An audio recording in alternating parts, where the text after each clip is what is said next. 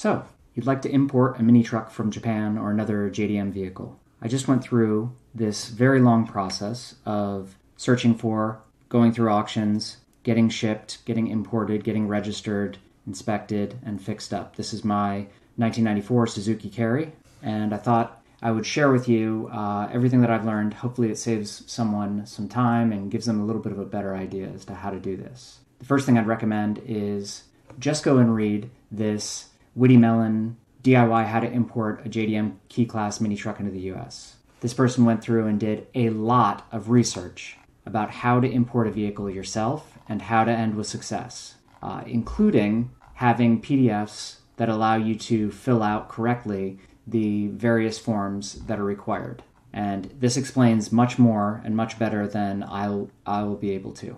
I happen to go with a company called Japan Car Direct. There's several companies that allow you to give you a search interface to look for the vehicles, the makes, models, and features that you're looking for, and they will put in bids for you, and hopefully you will win a vehicle. Then they can arrange freight and insurance and all the logistics for you.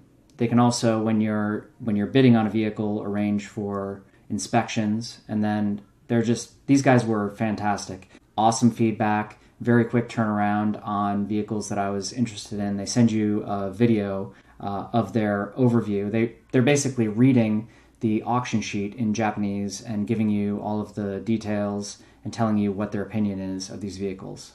So in my case, I was able to find what I was looking for. It took me maybe 3 weeks to end up finding exactly what I wanted and winning an auction. Then they arranged for freight to, in my case, the Baltimore seaport in the US, and insurance and all of that. It did take some time to come over on the ship, 5-6 weeks, quite a while.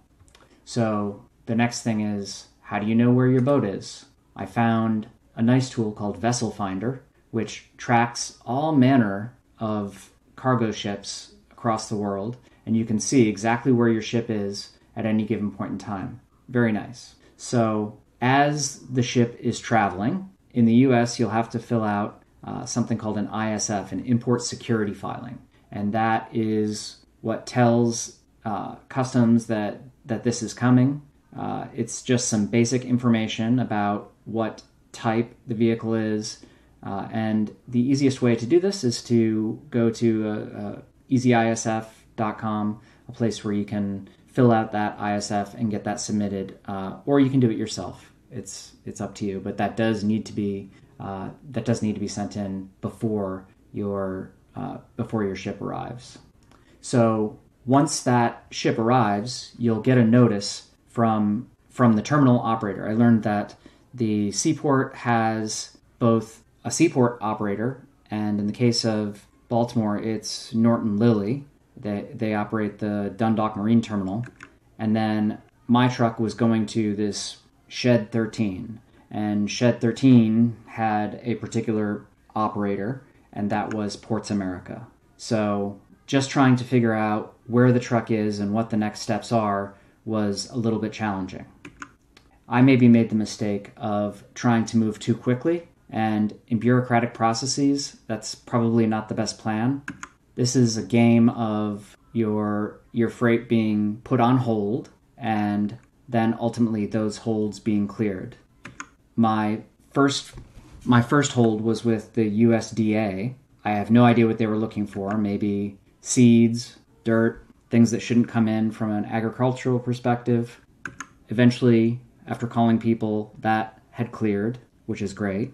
But just trying to reach USDA was difficult to get hold of them in the first place. You would think that the CBP information is up to date on their website, but unfortunately it's not. So they have a phone number that lists vehicle imports, exports for Baltimore, and that phone number just goes to the seaport. But in my case, they had moved the imports to a different office than the exports, and the imports were at a strange location, at the BWI airport. So I had to visit the BWI airport in order to get the form 7501, the CBP 7501. This is where I provide them with my bill of lading, That's a very important document. The bill of lading number is important for getting your freight, for dealing with anybody at the seaport, and for CBP filling out this 7501. I went all the way to Baltimore to BWI and found the right CBP people, but unfortunately it got a new hold put on it after that, which was from Customs, which you'd think is the same as CBP, but it's not. So there was nothing I could do. I had to go home and wait for that to be cleared. So once all of and mind you, I had to go rent a trailer in order to move this vehicle, so the logistics of trying to arrange for that rental and get there, get a friend to help, is just rather difficult. So once I thought that everything was cleared, the customs was cleared, I scheduled a new time, I got my trailer, and I went up there and did manage to get my 7501 signed and pay my taxes, my tariffs on that import. Now, once that's all paid, what's supposed to happen is the port operator is to give you a delivery order, which basically has the same information as the arrival notice, but that's what is supposed to state that every hold is cleared. Now, just because all the holds are cleared doesn't mean a new hold won't come up, and in my case, it certainly did. So when I visited CBP, and that's what this picture is, this is CBP, I also gave them my DOT form to make sure I had that filled out correctly. The DOT form is, as far as I know, effectively saying that this is an old vehicle. It's meeting the requirements of DOT for import, meaning that it's older than 25 years. The EPA form, similarly, is stating that, this vehicle predates emissions requirements. So that's what's going to sort of help you out when you go register at the DMV later and make sure that you're not having to get an emissions inspection. So now with my CBP 7501 in hand, my DOT and EPA 3520 in hand, I wandered off to the seaport. Now, what I learned, you can't just go into the seaport. You can't just show up at the terminal where your property is. There's something called TWIC. I guess this is a registration that you can do, which certifies you to be able to go to a seaport. There's various safety rules. You have to wear a safety vest. You can't go to places that you're not supposed to go. And that's what that annual registration of TWIC gets you. But as someone who isn't importing things day in, day out, you'll end up going to a TWIC escort service. So near the seaport, there's several companies which have their TWIC and have a bunch of people that are certified to take you, to escort you onto the seaport to get your property. So I went to the TWIC escort service, and I had mentioned the delivery order earlier, and fortunately they were able to help me out and copy over all the information from my arrival notice over to the delivery order so that I could get in and actually get my truck. So once that was all filled out, and once the seaport had closed down for an hour and a half for lunch, the entire seaport closes down. So once we waited for long enough and were able to get onto the port, we arrived at this at the particular shed where my truck was. Now, this process, if you see all these passive-aggressive signs, it's very soup Nazi. You have to stand at a certain place, you wait until you're called, you hand over your papers, they look at it, they tell you all the things that are wrong, and then you wait some more. In my case, a new hold came on, which was actually from the freight operator. This doesn't make a lot of sense because it had been a week since this had been dropped off. The freight company, I think, was actually Nissan Motor Vehicles, operates the particular ship that mine was on. So somehow they had a hold. So the lovely lady at Shed 13 here had to make some calls in order to get that freight hold released.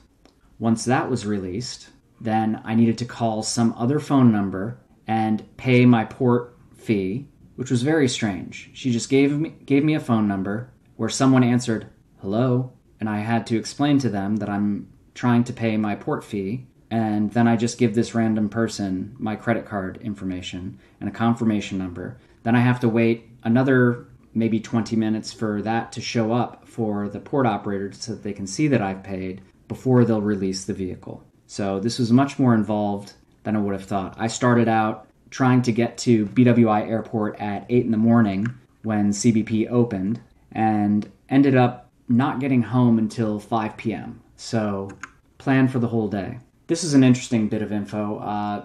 You can, I want to say, a 5-foot by 10-foot trailer, which you can get from U-Haul, with a normal flatbed, not necessarily a vehicle trailer, can fit these mini trucks. It is tough to fit this, or it's at least dodgy to fit this onto a normal vehicle trailer because the wheelbase is pretty narrow, as you can see there. So after this, we drove it home. There wasn't much of a problem, and everything worked out relatively fine. The next steps that I had to do were figure out how to go about getting this thing, getting it legal, getting it registered, getting a title, registration, etc.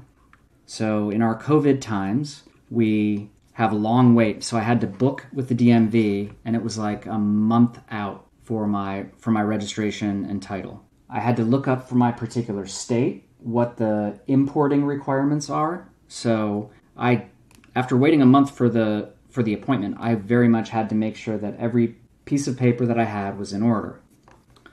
Now, they're used to seeing things with here is the title, proof of ownership, here is my proof of residence, here is, all this other paperwork, proof of insurance, and then they go ahead and do a registration. But this was an unusual one in that you don't get a title or sort of a proof of ownership outside of what's called an export certificate from when you get a vehicle from Japan. That export certificate is effectively your proof of ownership. Now, the people at the DMV weren't super familiar with this, so they had to call back to headquarters, and I had to get a supervisor to figure this out. That yes, the export certificate did show that I'm the owner of the vehicle, and we've shown my proof of address, and everything looks good, and I've certified that I have insurance. Liability insurance was a bit interesting because with my insurance provider, I was not able to just go online and put in the VIN. These vehicles don't have a standard VIN, they have a serial number from Suzuki in this case. So I had to call them up, and the person at my insurance company had to do some research and figure out how to put this into their system. But of course, they're glad to take my money. So they eventually got it figured out, and I was able to get this insured. So that was something I had to do before going into the DMV. At this point, once I was complete with the DMV, I had plates, I had a title, and I had a registration. So the last piece is safety inspection. Over the course of the last month, I basically fixed up the truck, everything from changing every fluid, the differentials, the transmission fluid, everything.